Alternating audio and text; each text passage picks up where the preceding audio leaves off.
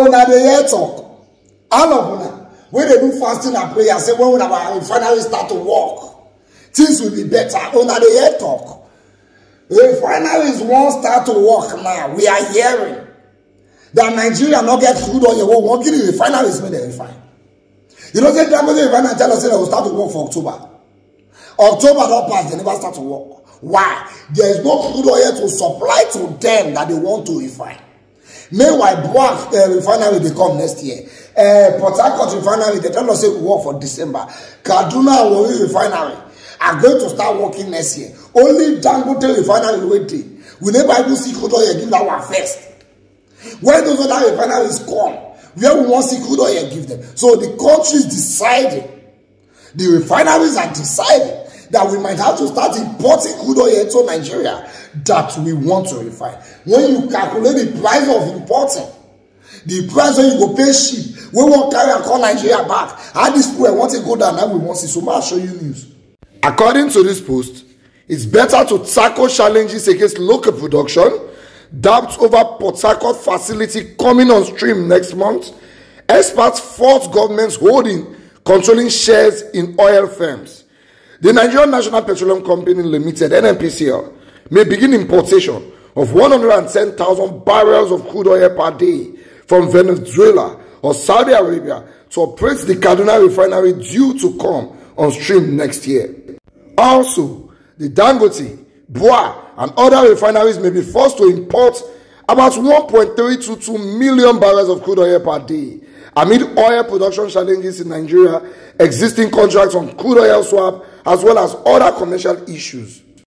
Currently, the Dangote refinery, with 650,000 barrels per day refining capacity, is relying on imported crude, while the BUA refinery within the South-South region would need about 200,000 barrels per day of crude oil from next year.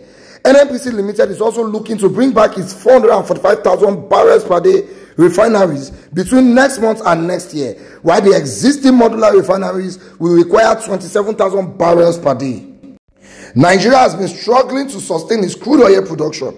The country currently records 113.52 million barrels shortfall in meeting Organization of Petroleum Exporting Countries output quota. The loss alone is about $8.9 billion in the first 7 months of 2023, while OPEC's production quota allocated to Nigeria stands at about 1.742 million barrels per day. Figures from the Nigeria Upstream Petroleum Regulatory Commission showed that output has been averaging about 1.1 million barrels per day.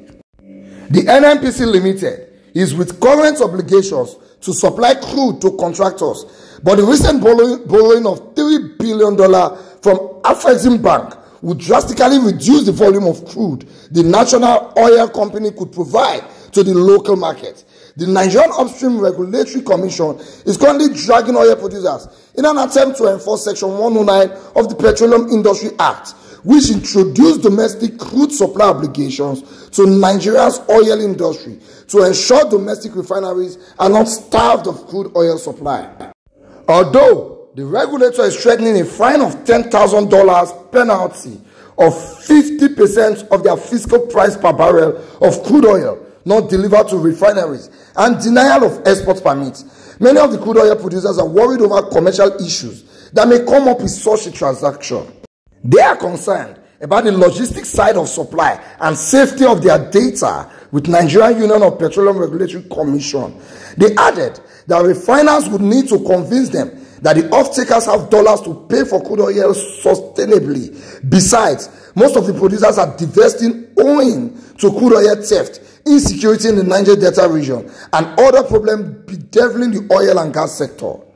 The renowned energy expert Dan Kunle said crude oil importation would not be ruled out next year for NNPC Limited owned refineries because the daily local production is being hampered by poor investment. As long as the federal government continues to hold controlling shares in all the petroleum companies in Nigeria, there will be no crude oil and gas. Once the assets are transferred to private sector investors, the industry will shape up, Kunle said. He alluded to the fact that the country's product pipelines are very weak and long out of use.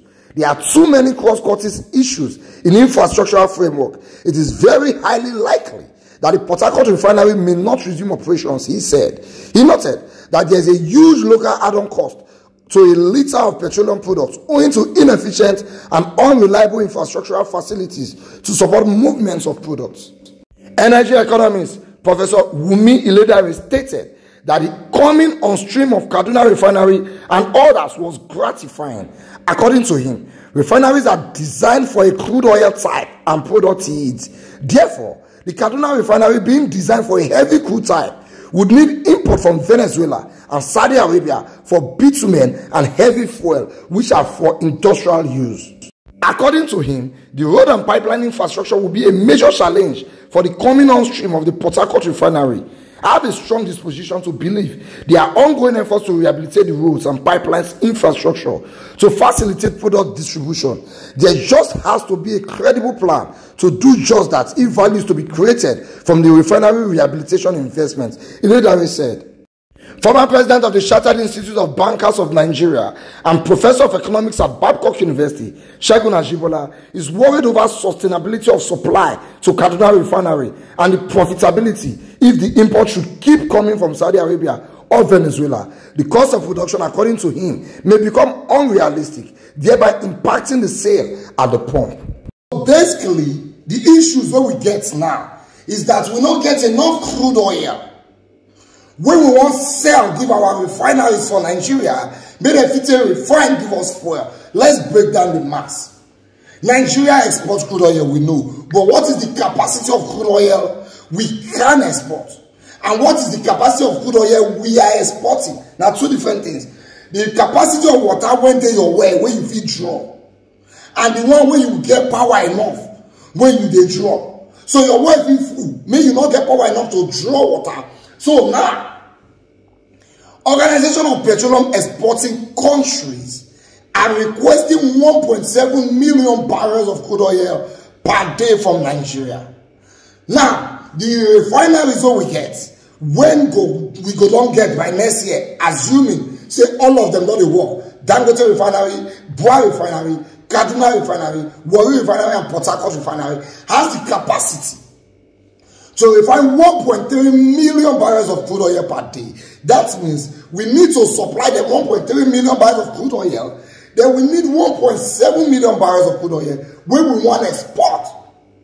According to the output allocated to Nigeria by OPEC, that means in total, Nigeria needs to be able to drill 3 million barrels of crude oil per day. What is the amount of crude oil we are drilling now? As we are talking to you, Nigeria is only able to get 1.1 million barrels of crude oil per day. So the one we get now never reach the 1.7 million when OPEC they ask. Not to talk about the ones who won't give our refineries. Now another problem is that federal government will borrow $3 billion when they pay for with crude oil. So the money they borrow, not be say we they pay money back, we they use crude oil to pay. So the small one we go dey deny they say we they use and pay. So these refineries are finding themselves at a point where they need to import the crude oil when they go refine. That's why now even the crude oil where we dey the one where they thief for Niger Delta na plenty pass. The amount of stolen crude oil per day is about $8 billion in the last 7 months. So we not dey drill enough. They thief some. And guess who they thief? And not be local people. Or even people now get the ship and the companies so they got thief of our country. Can you see the problems we are having? Now even when we come even import the crude oil, when the crude oil land for Lagos Wharf, I want to reach the refineries. Our pipelines are bad. We have to carry them on truck by road to those refineries. And our roads are also bad. You dey hear that? We dey hear that say today, tanker drivers say that they kidnap their drivers, that they do this, that they do that. So everywhere is not safe in the country. So ladies and gentlemen, this is the problem we have now. This is our Nigeria, what we call crude oil exporting nation.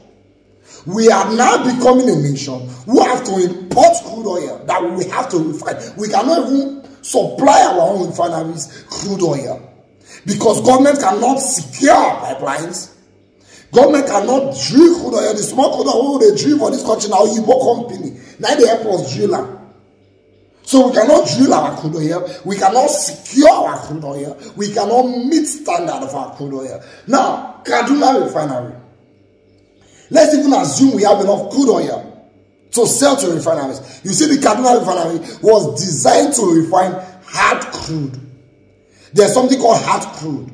The crude oil we have in Nigeria is called sweet crude. It's a soft one. It's one of the most sought after crude oil. But the Kaduna Refinery is not designed to refine it. So Kaduna Refinery, whether we get or not, they go import.